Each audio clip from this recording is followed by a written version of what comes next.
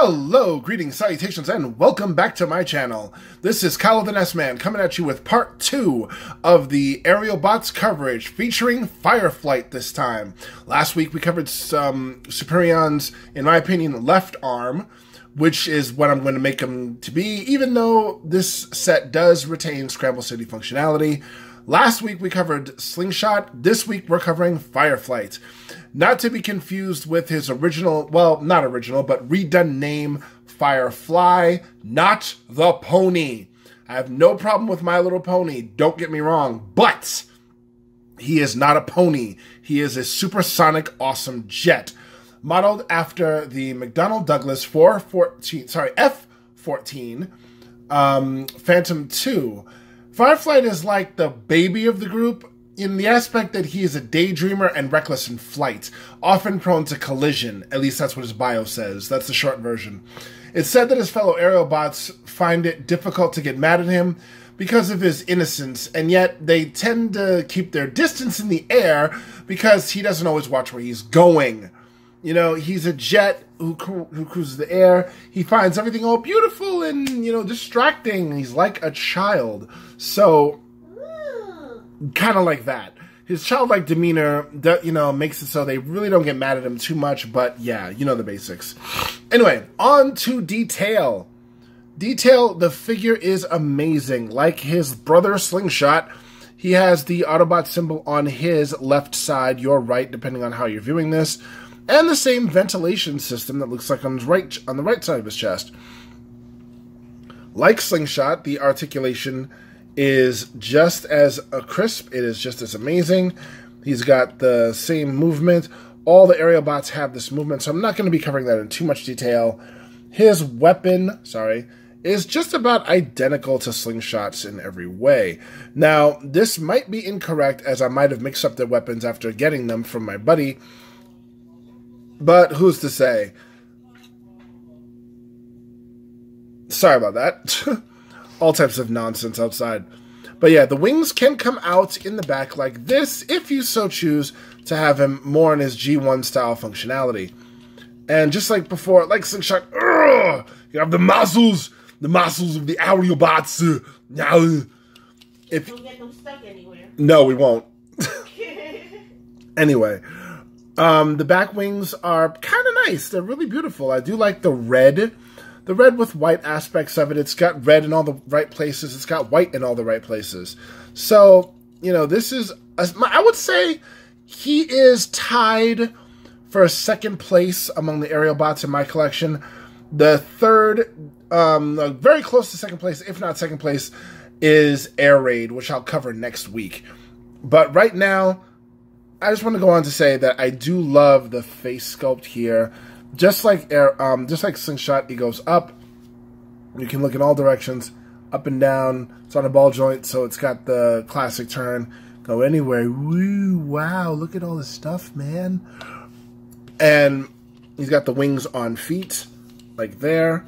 He's got the joints right there, all the way back. And just like his bro, he can shoot into the sky, creating those awesome poses. But yeah, dude, let's get serious. Even though he's not. Child of the aerial bots. But yeah, in the animated series, that doesn't really show off too much. You know, he doesn't really show that, because I guess the main focus, I really think personality-wise in the show, was on Slingshot and Silverbolt. They got the most character development of the show. But yeah, just like this, I think this is my favorite pose to have him in. Because in the cartoon series, if you recall from the G1, whenever you see the aerial bots on screen, their wings would be stretched out like that. But you can actually have them, their wings, you know, that way. But without further ado, let's transform him into his plane mode. So, what we're going to do is, I'm going to turn the head around, just like that, and we're going to take this in the back there, lift that all the way up, and bam, just like that, there's the nose cone. So, oh, I love that clickiness. Clicky, clicky, clicky, clicky. Now, let's see, where are you, my friend? We are going to, the same way that Slingshot transforms, They all do. So, like I said, I'm going to make this quick. I wasn't going to go into detail about the transformations just yet, but I figured, you know what, why not? Just to show you that they all are basically the same, like that. And the same, you just gotta kind of sandwich it in, like that, and then lift, and then move it that way. Very simple. Like I said, it's more about, unfolding. The joints are really tight, which I like a lot. So, down here, they kind of just lock into place, like there. You hear all that clickiness, right? That's amazing. It just shows how accurate things are, how sandwiched they are together. Now, let's see. Right here, we have to bring the shoulders down just a bit, just like that. Oops, sorry. Forgive my set malfunction. And like that. Now, you see these little lines here, right here in the arms. They're going to turn around and they're going to peg into this little joint that's right here. I should have shown it sooner. You can see where my nail is. It's going to lock right into place there, just like that. The other side is identical. You're going to line that up just like that. And boom, just like that. And don't forget the tail. Just like that. And here he is in his plain mode. And I have to say, I like the way this looks. It's similar to Slingshot in the style of the jet, and I like the red aspect. Every aerial bot had to be colored differently in some way, shape, or form, and it's like in the way that the Power Rangers or other color-coded teams have to have one stand out more than the other. This works for Fireflight. And let's not forget here, right there, lock that into place, the landing gear. So this way, you can just chill right there. Oops, like that. And let's lower things for our good buddy here so you can see him a little bit better off. Right there. I love the accent. I love how straight the design is here. And in the beginning, in the front, the beginning, all types of flustered today. I don't know what is wrong with me. And this does not look, well, it looks good. It looks clean. It looks smooth. And right here, you have the vents here, the vent on this side.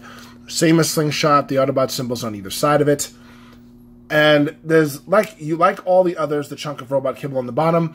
But as I said before with the Slingshot review, I don't mind it too much because these are good-looking jets.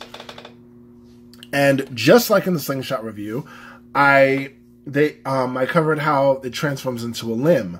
Well, I'm going to let you know now, the same can be said for Fireflight, for Air Raid, and for Skydive. They all transform just about exactly the same way. Skydive having some minor differences that I will cover in his video. But for the sake of time, I'm not going to show you all the transformations into the limb modes, but I am going to put that back together because it looks a little unkempt. One thing I will show that I didn't show on the